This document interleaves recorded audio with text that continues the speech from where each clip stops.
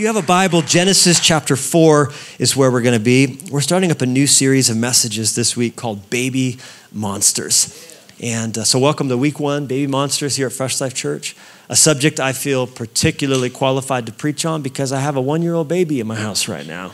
So Baby Monsters, or as we call him right now, Lennox. I love my son, don't get me wrong, I love him a lot, and he's 99% of the time amazing. But that 1% of time, he's kind of a cross between Boss Baby and Jack from The Incredibles, you know what I'm saying? I'm not joking, like he goes from being just so composed, so calm, giving thumbs up. His new thing is to give thumbs up to people, but he doesn't give them like you and I give them, he gives them like Bill Clinton. He's like, and he's very diplomatic. If he gives one, he'll give them to everybody. He'll work the room. Did you get one? Would you like one? Would you like one? Would you like one? His newest catchphrase is, oh, yeah, which he will say repeatedly if he starts saying it. And that's when he's not choosing to scream, headbutt, kick, slam his head against concrete to show his displeasure. And his newest, most horrible trick, gagging himself to the point of vomiting when he's really angry just to screw with us. He discovered he could shove these 2 fingers down his throat, which he will do if he's really furious, and then he projectile vomits and looks at us like, you gotta clean it up. And he's right. So when he gets really mad, we know to grab his hands, and then he's like, he's just trying to get him down there. He only does this daily, so. Baby monsters. Why? Because huge, terrible deeds come from teeny, tiny seeds. Huge, terrible deeds come from teeny, tiny seeds. And that means that whatever you and I can cut off at the pass never has to come to pass. If you can stop it in its infancy, it will never get to maturity. Now, the devil knows this.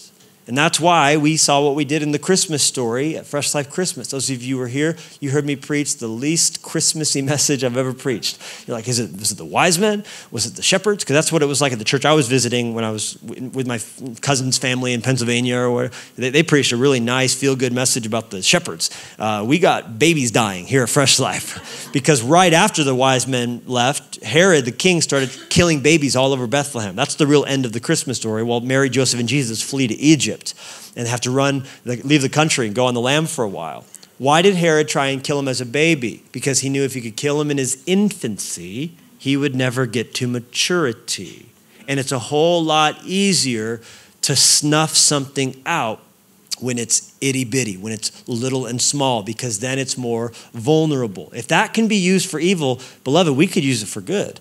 Because the huge, terrible deeds, the enemy wants to come out of our lives. Because yes, it's true, God has a wonderful plan for your life, but the devil has a terrible plan for your life. And the devil would love for you to live a life full of huge, terrible deeds, and we can take them out if we stop them when they are not full grown. We gotta kill them when they're baby monsters. Are you with me? Let's be here for the 4 weeks of this series. I got a lot to preach. I got the whole series mapped out. I hope you'll come next week. It's gonna be amazing, and then amazinger, and then amazingest. So you gotta be here. Make the commitment to your future. Make the commitment to your family, to your soul. Let's be here together. Let's see God, especially as we're fasting, let's see God snuff out some baby monsters in our lives. Amen?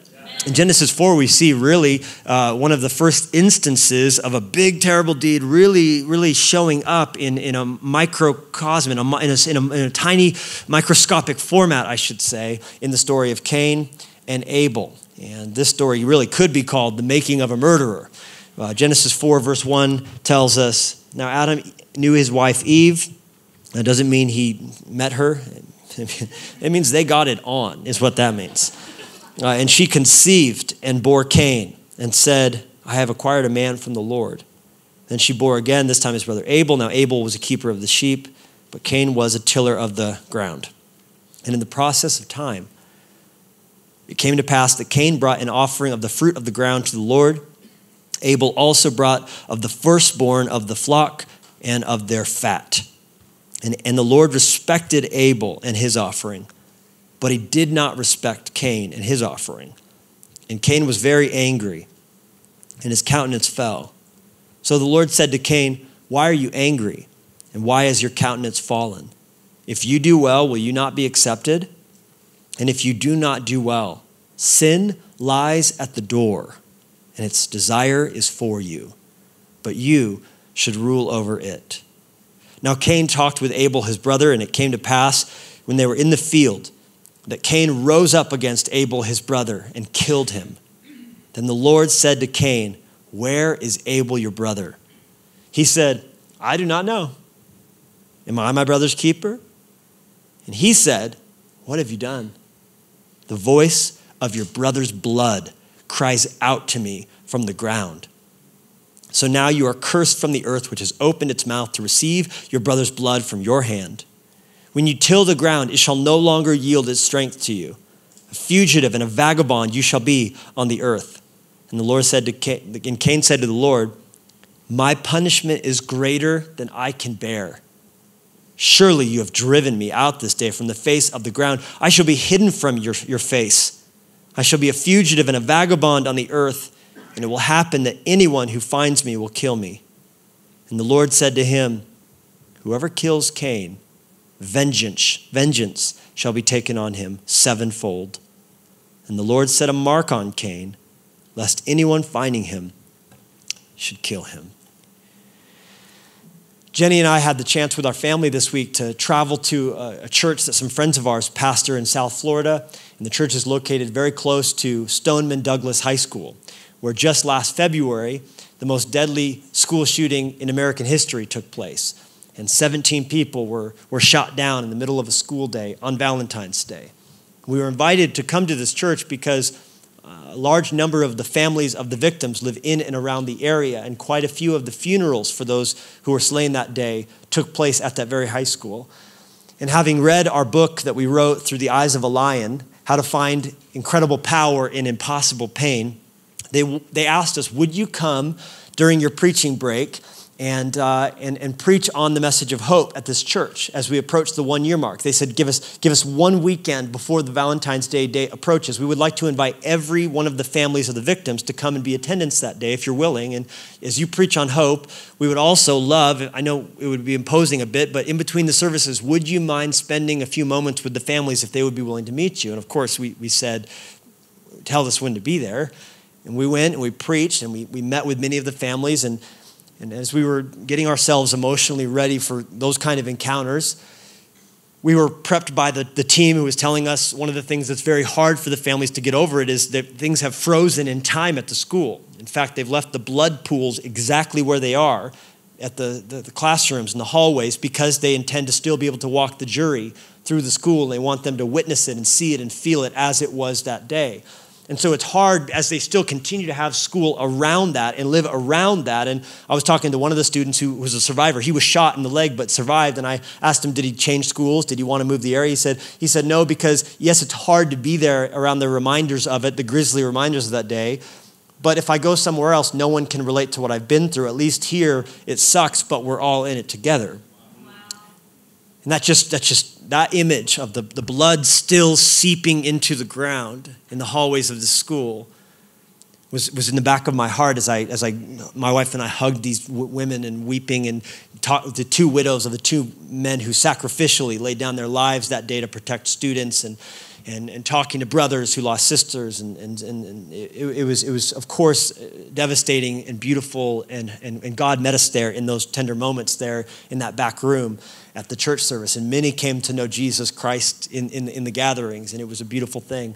And I was able to bring greetings from Fresh Life Church as we did all of this, of course, and that's the tone of this passage. Where we're left here is blood crying out to God for vengeance from the ground. This passage, it ends with pain, it ends with crime, it ends with tragedy, it ends with grief. The first family is now fractured. But it started in church. Did you catch it? Yes, it ends with a funeral. And it's become just this cautionary tale of sibling rivalry the world over. Get along with your brother and sister. Remember Cain and Abel. It's like, but it's not actually about sibling rivalry. It's about what happens with unchecked spirituality.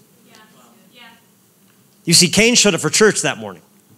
These two sons came to present an offering to God. And what the story is actually trying to tell us is that your worship life affects all of your life. It's not about the horizontal. Get along with your sister, get along with your brother, be nice to your neighbor. If you give yourself over to road rage one day, temper. So what's going to follow isn't 10 ways to get your temper in check and not be a rageaholic. What I'm going to do is point us to God, because it was Cain's relationship with the vertical that caused this to infiltrate the pain-filled trajectory of his relationship in the horizontal. And it is your relationship with God that's going to fundamentally infiltrate into how you treat every single person in this world, your brother, who you are meant to be the keeper of in a loving way. And your neighbor, whether it's your neighbor geographically or just because it's the next person you bump into, you are supposed to let that love for God flow out to your love for your common. So let's sort of weave our way through, because I believe this huge, terrible deed in Cain's life actually started with this teeny tiny seed of how he approached the worship of God. You see, unlike Abel, for Cain, it was merely a, first thing I want you to write down, religious obligation. That's our first takeaway truth. Cain treated church like a religious obligation, just something he had to do, something he needed to do. His heart wasn't involved in it the same way his brother Abel's was. Now you're saying to me, I don't see that in the text.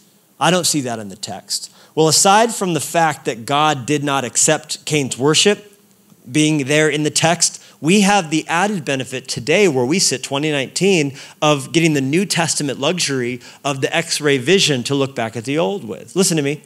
The Old Testament is in the New revealed, and the New is in the Old concealed.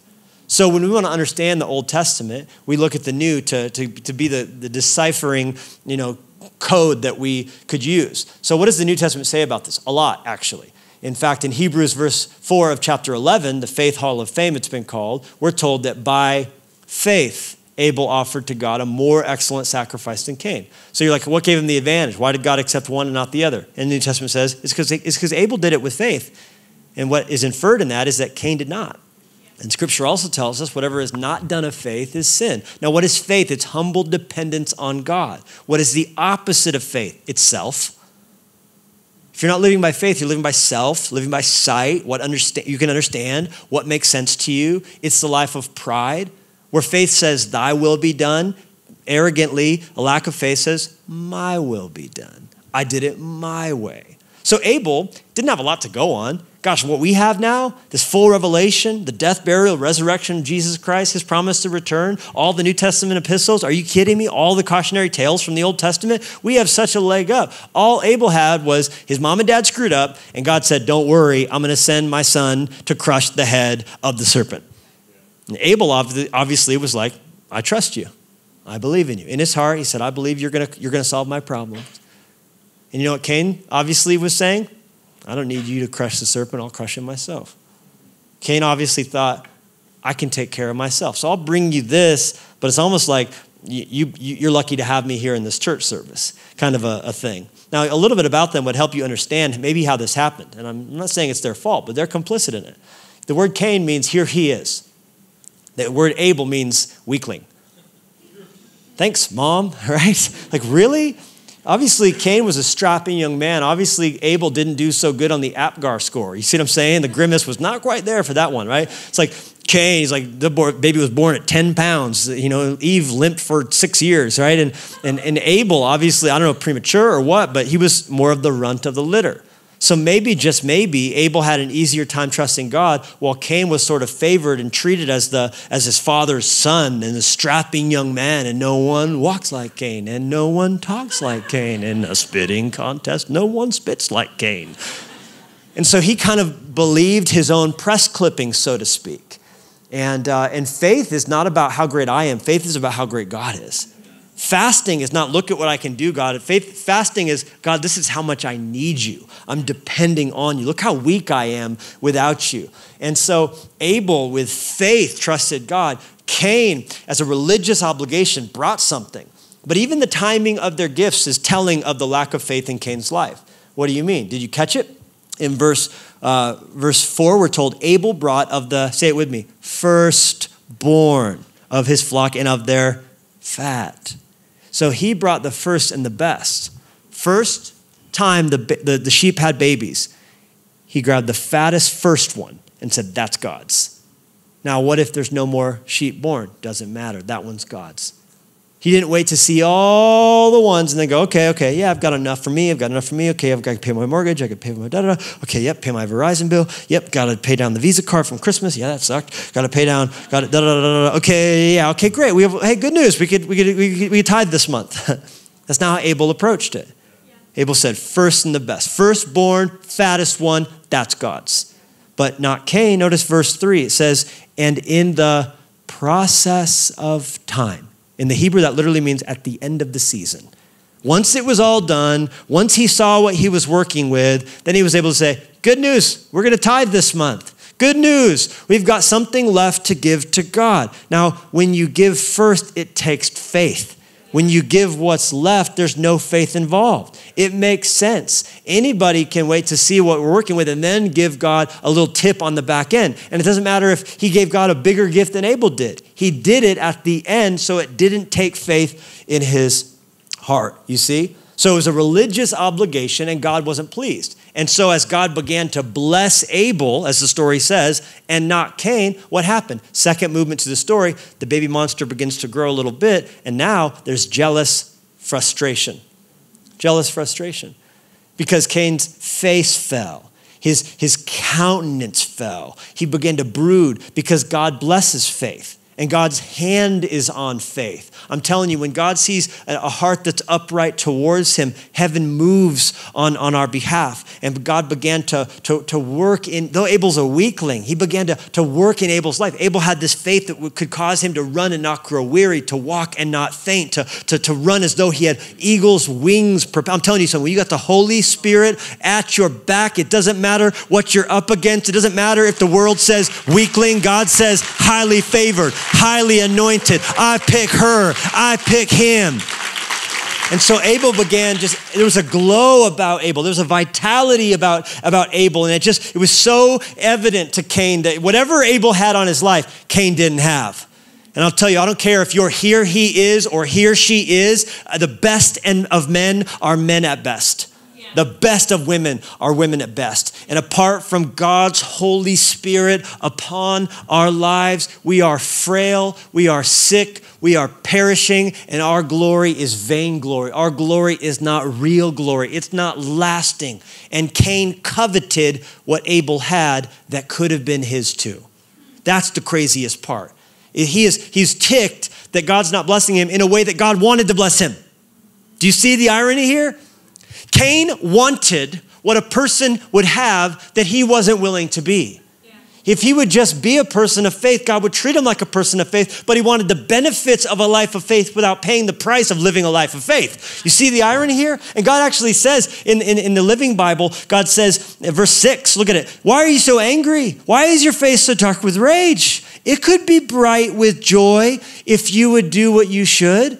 I want to make your face bright with joy. I want to ease the guilty conscience. I want to give you peace. I want to walk with you in the cool of the day. I want to fill you with my spirit. I want to work in your life. Abel's not anything special. He just knows I'm something special. And when a person knows I'm something special, they get to know all things are going to be added unto them. Why? Because they're seeking me first. Cain, you want all things to be added unto you, but you don't want to seek me first.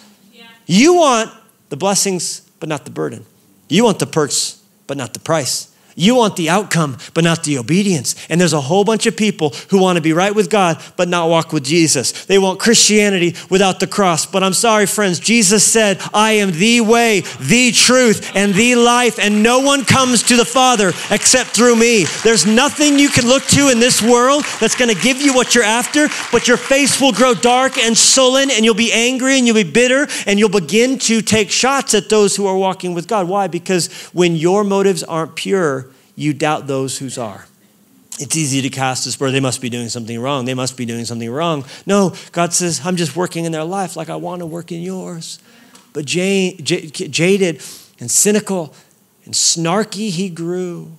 And this baby monster just got bigger till finally this jealous frustration led to this huge, terrible, wicked action.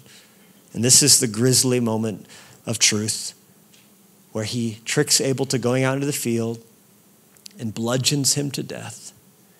and snuffs out the life of his baby brother because of jealousy, because of rage, because the spirit of religion was on Cain's life. And now Abel's dead and Cain's standing there with his brother's blood dripping from his hands. What have I done? He allowed the baby monster to grow. And he should have seen it coming because God called it in advance. God spoke to him and he said, verse 7, Cain's sin lies at the door. Its desire is for you, but you should rule over it. Another translation gives even more clarity when it says, watch out, Cain, watch out, Cain. Sin is waiting to attack you. It's longing to destroy you. And then notice, tell me God's not on Cain's side, but you can conquer it. This is a deciding moment, Cain. And I know you see your sinful desire. I know you think it's over there and it's little, it's small, but it's crouching. Sin crouches. Listen to me. The word crouch is used of cats. Always cats of prey. Cats that prey on other things. And the way they hunt, you've seen them. What do? They crouch. They make themselves seem smaller. So if the wildebeest glances over, it's like, oh, what's that? Oh, it's just a small thing. Not a big problem. It's a small thing. They crouch. Why? It's the nature of sin to make itself seem smaller than it is. So that you invite it into your life, seeing it as one thing. Oh, just a small little thing, not knowing that once it's in your life, it's going to unfold itself and unfurl itself to its full height. And you'll see it was just crouching. So you would think it was less dangerous than it was, but it's already in your life now. He's saying sin is crouching at the door. Don't let it into your heart.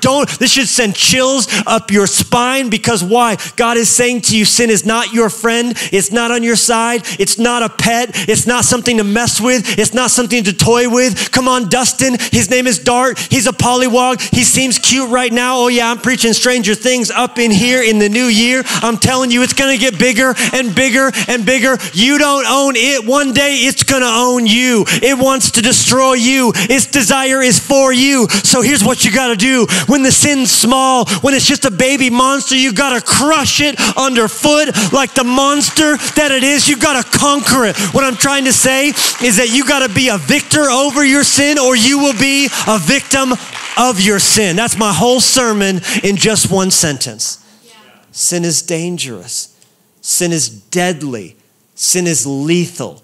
It always starts small, but it inevitably and invariably grows. In fact, the gospel, the brother of Jesus, James, put it this way when he said, each person's own desires and thoughts drag them into evil and lure them away into darkness. Evil desires give birth to evil actions.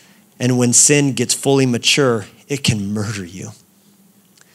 Someone once said that sin will always take you further than you want it to go, keep you there longer than you want it to stay, and cost you more than you were ever willing to pay. It's deceitful.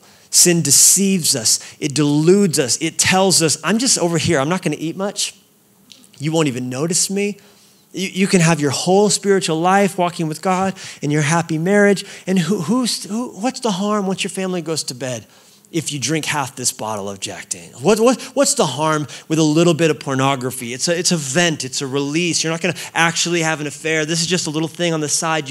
What does it matter if you fudge a little bit and cook the books a little bit? Well, it's not that bad. There's way worse things you could be doing. And you'll start to tell yourself things like the worst of which would be, well, Hitler. It's like, really? Is that the standard by which we judge things? As long as you don't murder 6 million people, we're okay. But what if sin makes you stupid? It tricks you, it seduces you, it warms you, it intoxicates you. And when you're inflamed with passion, it's telling you all these things like it's going to be fine. This is the last time. It's telling you should stop. This is the last time you're going to do it. But you have to give in this time. But after this time, it's done. Tomorrow, you're going to quit. And eventually, it's going to be over. And you're slowly being blinded and tricked all the way to the grave.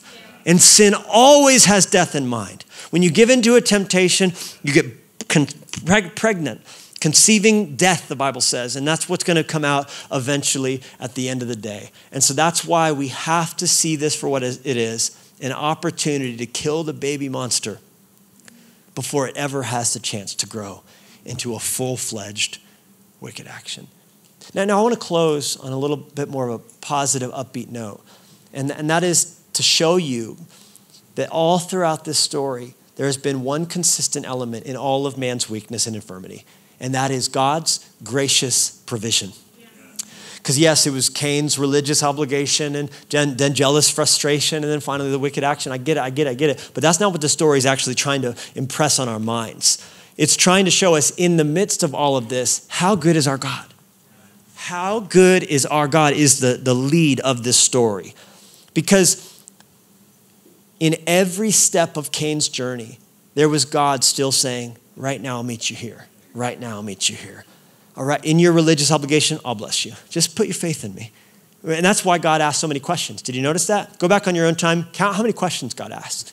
Question. He doesn't come in and go, hey, phony, I see you're fake. Those vegetables, you don't even care. And he says, that wasn't God.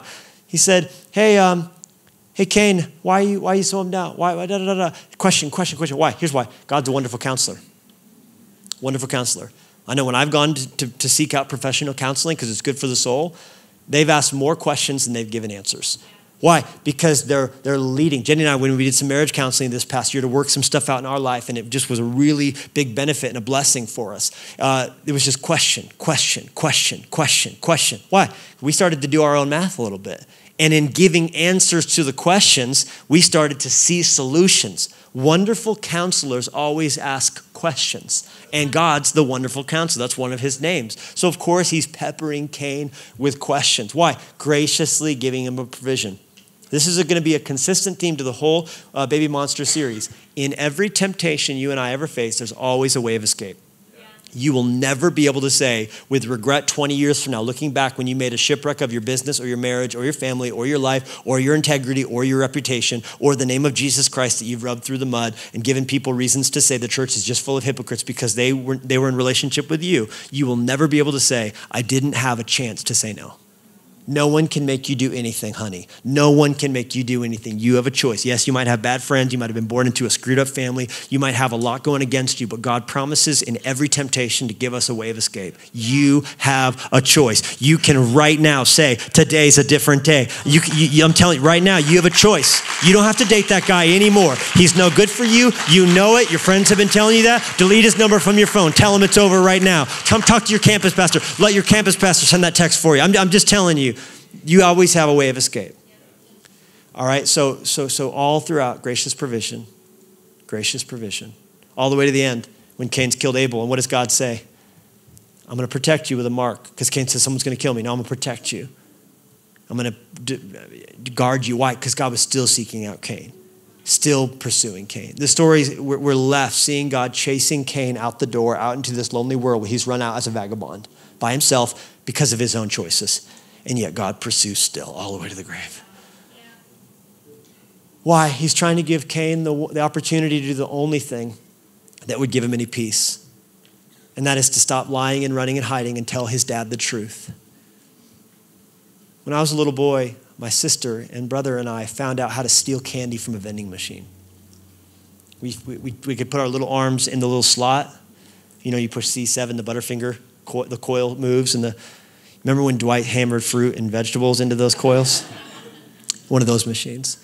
We figured out our hand could go in and then up. And we could pull the little coils. And the whole bottom row, we could get all that candy. That was just gum. We weren't really excited about gum and mints. So we got a letter opener for my dad's office. And this was in the waiting room of the building he worked in. And with a letter opener, we could get the top 2 rows above that. And that was where the good stuff was, y'all. There was chips, and then eventually there was Candybars. And we cleaned out all 3 rows because no one's going to notice that. And now we have this big bag of candy, and our big dilemma was, what do we do with it?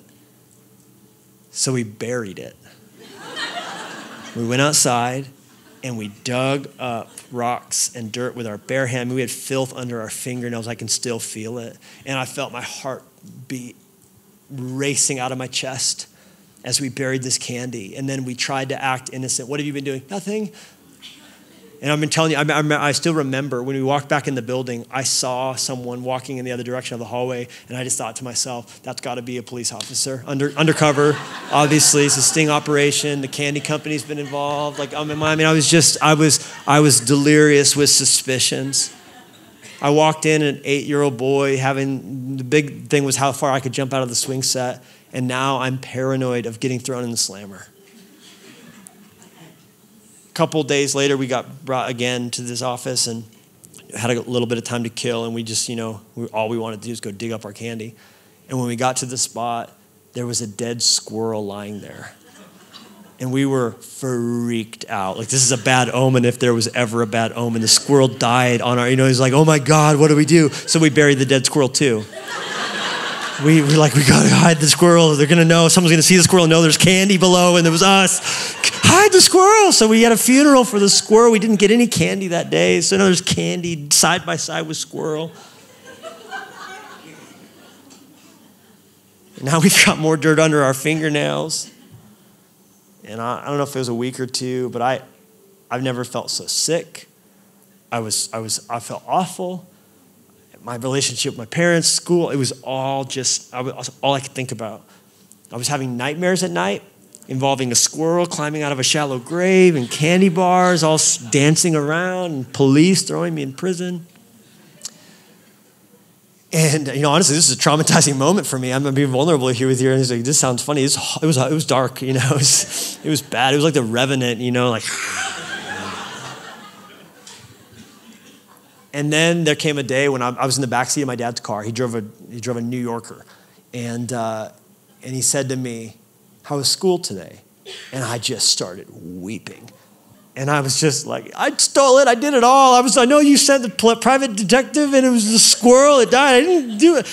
And he was more confused about the squirrel than honestly the candy. It was taking him a long time to figure out what we were even saying. And I texted my older sister, like, you remember the squirrel and the candy? And she goes, yeah, did we kill the squirrel? I'm like, no, sicko, we didn't kill the squirrel. That's how she remembered it. I'm like, in her mind, the squirrel was dead at our hands. I didn't touch the squirrel. I'm innocent of the squirrel's blood. But I stole the candy and I owned it up. And I'm just going to tell you something. I don't remember exactly what the punishment was and what it looked like after that. I just know I've never slept so good in my life as I slept that night getting to tell my dad the truth. And Cain's running and hiding, and I'm my brother's keeper, and I don't know where he is, and pretending. God didn't ask him where Abel was for information. He asked him seeking out opportunity for confession. Some of you feel like God's chasing you down and against you because he wants to bust you. God's pursuing you so he can give you space to do the one thing that will bring comfort to your heart. If you confess your sins to him, he's faithful and just to forgive you and cleanse you from all righteousness, because the blood of Jesus speaks a better word than the blood of Abel. Jot down Hebrews 12:24. That's what that verse says. It says the blood of Abel speaks out condemnation. And all of us have our own blood of Abel out there, speaking of our sins. But there's blood that was shed on the ground that was absorbed into the earth and the soil of this planet. And it was the blood of Jesus shed for you. And the blood of Jesus also speaks out. And the reason God chases you and the reason he pursues you is not because of the blood that you shed on this planet. It's because of the blood of his son, Jesus, that was shed because of the blood that you shed on this planet. And the reason he's chasing you and the reason even right now he has you listening to this crazy preacher with a candy-stained memory is because he wants to tell you your sins were paid for in full at the cross. And if you would give your heart to him, he will save you and make you new and give you a life full of peace and purpose and strength and power. And Father, I pray for all those listening to my voice right now. And I pray for all of us as we enter into this 21 days of prayer and fasting. And we pray like the psalmist prayed. God, cleanse me from secret sins. Lord, would you show us, raise your hands if you're willing to pray this with me. God, would you show us where our baby monsters are? What are the tiny pet sins we've excused that are going to grow up and take us out? Would you show them to us, God? And would you, by your Holy Spirit's strength during these sacred days of prayer and fasting, would you give us Holy Spirit power to tear down strongholds through the name of Jesus? Open our eyes to see where we're blind to our own blind spots. We want to know you. We want to make you known to this world. Would you meet us here? You could put your hands down. I want to pray now for those who are here and you've never given your heart to Jesus. This is your day. Now is the time. If you've never trusted Jesus for salvation, for you it's a religious obligation. Here's what you do for God. Here's what you do for God. But you've never accepted what he's done for you. But the Bible says if you believe in him, he's faithful. He's faithful to save you, to make you new, to give you a new heart. That could happen right now, but you have to open the door of your heart and let him in. I'm going to pray a prayer. I'm going to invite you to pray this prayer, making it your own, saying it to God out loud after me, declaring that you accept Jesus as your Savior, as your Lord. The promise of heaven, a hope-filled life could be yours. Pray this prayer with me. Dear God, I know I'm a sinner. I need your salvation. I've done wrong. There's no excuse for that. But I accept what Jesus paid for at the cross. Forgiveness. Thank you for new life. I give you mine. In Jesus' name.